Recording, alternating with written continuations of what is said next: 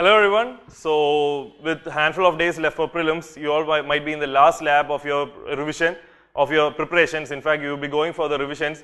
And the most effective manner, which many of the toppers have mentioned, is for revising. That is for revision. Is for attempting the maximum number of questions. That is, attempt maximum number of questions, and that too should not be some vague questions like that.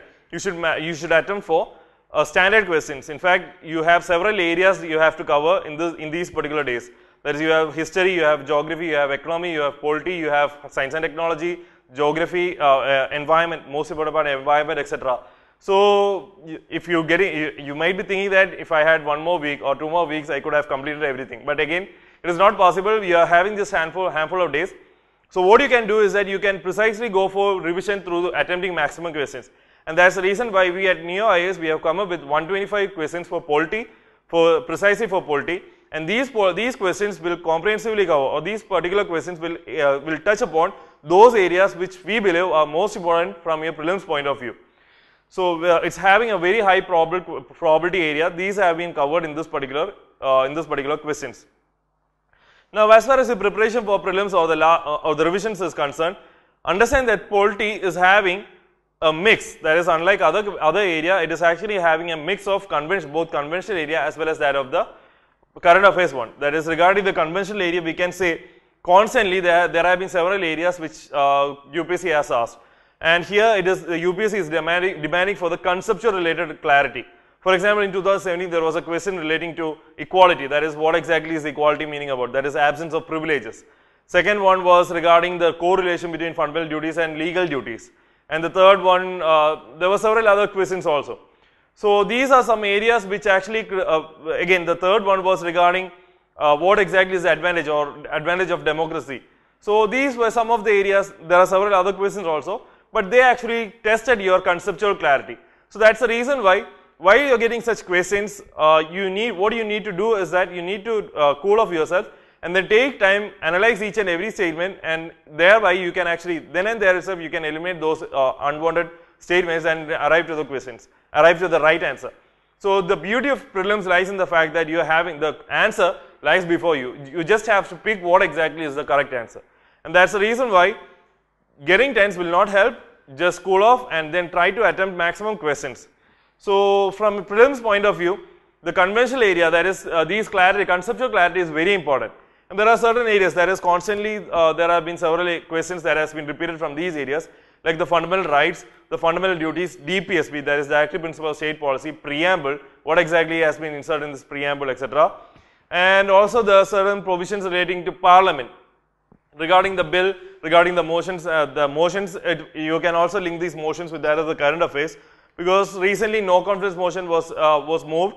Along the opposition was trying to move a no confidence motion. Along with that, there was another. So question will not be from what exactly is no confidence motion. The question may be something that UPSC knows that everyone will be preparing on no confidence motion, and that's the reason why UPSC will be going for something else. That is something correlated with that of the no confidence motion. That is with relation to censure motion.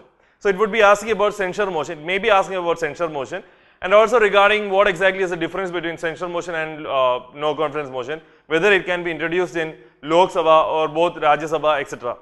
And along with that, privilege motion was also in news. Why? Because privilege motions were also moved. It was covered in it was covered in daily news, etc. across the country. So 2 privilege motions were moved against, that is again one against the Prime Minister, the other one against the leader of against an opposition leader. So what happens is that privilege motion is very important. Along with that, several other motions also, that is, other motions are also important, like that German motion, etc. We have covered it. So this is also important. Along with that, the bills, that is how these bills are passed. Along with that, the committees, the various committees, like the privilege committee, the estimates committee, the public accounts committee, etc., etc. So these committees also, what are their constitution, what are their composition, how many of them are drawn from Lok Sabha, how many of them drawn from Rajya Sabha, which secretariat services them, etc. Just revise it. It actually, the questions may come from these areas also. And regarding the current affairs related, it will not be asking directly about what exactly the current affairs is all about. it would be asking the concept that lies behind this particular current affairs. So regarding no confidence motion, who can actually, that is, what is the minimum required support that is needed in order to move a no confidence motion, etc. And also regarding Supreme Court, you may also get a question regarding Supreme Court. It was also in news regarding Supreme Court, the appointment, the judges' appointment. What all are the criteria? What all are the eligibility factors? Or what is the minimum age? What is the maximum age, etc. And also regarding the removal, that is, they were the leader of the opposition party. They were trying to come up with a removal procedure. So that's the removal motion. That's the reason why you may also get a question regarding removal. Now here regarding the removal, please do understand that it would be asking whether it is asked for, whether they require 2/3 majority, etc. Yeah, they may ask like that, but again they may go one step ahead. That is, they may ask questions from what exactly is Judicial Inquiry Act all about, or what are the provisions of this Judicial Inquiry Act. So just go through what exactly Judicial Inquiry Act, etc. is. Just have an idea. That's it. And since the question is given, answer is also listed before you. You can actually pick up the answer by eliminating the rest others and simply and easily derive to the answer. And regarding the office of profit, it is also in news because parliamentary secretaries, regarding parliamentary secretaries, understand what exactly parliamentary secretaries, who appoint parliamentary secretaries, what exactly are their duties, etc. And regarding office of profit, whether they have been defined in the constitution, etc. And along with that, certain constitutional bodies like the National Commission for Minorities, the National Commission for Backward Class. Why backward class? Because backward class was in news. 123rd Constitutional Amendment Bill is right now under the consideration of Parliament. And since National Commission for Backward Class is also, the bill also has a repercussion on National Commission for Scheduled Caste, you may also get a question from dealing with National Commission for Scheduled Caste. And also regarding Election Commission of India, Finance Commission, that is Election Commission was also in news. Finance Commission, the terms of reference that has been given for Finance Commission was severely contested by the southern states. So that's the reason why you may get a question regarding the composition, the term of reference that has been given to the Finance Commission. What exactly were the famous recommendations of the previous Finance Commission? Unlike the 13th Finance Commission, the 14th Finance Commission had devolved the maximum, that is 42% was recommended for devolving to the states, which was principally accepted by the central government. So you may get a question like that. And regarding the Lokpal and Lokayukt Act, this is also very important. Why? Because 5 years has completed since this particular act came into existence, and also along with that, Lokpal, the institution of Lokpal was also in news, current affairs. So that's the reason why you may get a questions regarding Lokpal also. And about Article 35A, it was also in news. Why? Because an NGO, that is We the People, along with that as a Kashmiri native, she also had contested this particular Article 35A, which actually empowers the Jammu and Kashmir state legislature, legislative assembly, to define what exactly permanent resident is, which unlike other states, which is a special provision or special act or special right, which the other states do not enjoy. So again, this was also not inserted through Article 368. So this 35A we had covered in our Let's Revise also. So it's also very important from a prelims point of view.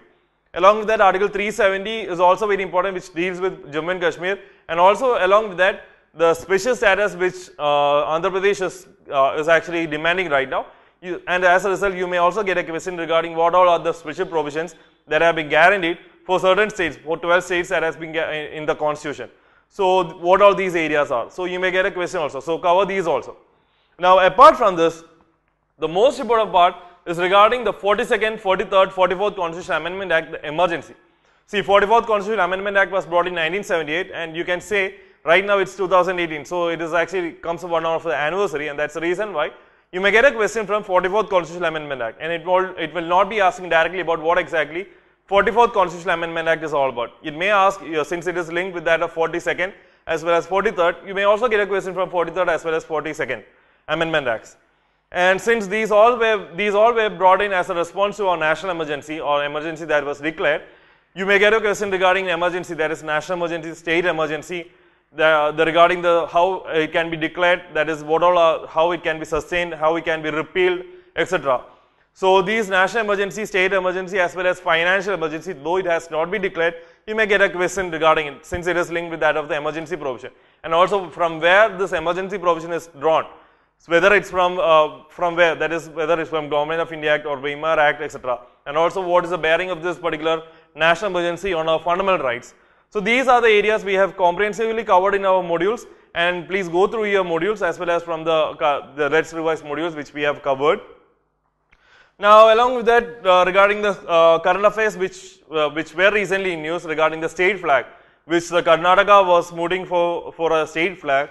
Along with that, a national party status. Recently, the Trinamool Congress it won a national party status, and that's the reason why you may get a provisions that is asking which among the following has to be fulfilled in order to get a national party status. And along with that, you may also get regarding the state party status. That is, which all needs to be fulfilled in order to get a state party status. Who actually gives this particular status? That is a national party or state party status. And also electoral bond. Why? Because the government of India recently came up with rules regarding, or recently published the rules regarding the electoral bonds, and that's the reason why you may get a question regarding the electoral bonds also. And regarding minority status for Lingayats was also an issue. It was covered in the dailies across the country, national dailies, and that's the reason why you may get a question from not only from minority status but also that is from National Commission for Minorities. So just relate it and go through the specific provisions. And also you will also, in the CAP sessions we have covered some of the most important, that is one of the most important, we have comprehensively covered in fact, the current affairs, that is the highly probable current affairs regarding the Nyaya Mitras and Nyaya Grams, along with that the paralegal forces, etc. So these are very important current affairs which you need to revise it before going for the exam. Now, so these are the most important part which you need to cover. And this 125 questions which we have covered or we have given in our question, it actually touches upon these areas, and that's the reason why just go through it, that is solve as many as questions you can before going for this prelims 2018. So that's it from the polity area. So once again I'm stressing upon it, please cover or please try to solve as many as questions as you can as a part of your revision, because it will actually measure the area or measure your depth in that particular area. So that's the reason why this 125 questions is very important. Please go through it, and that's it. All the best for your prelims, the upcoming prelims on June 3rd. Thank you.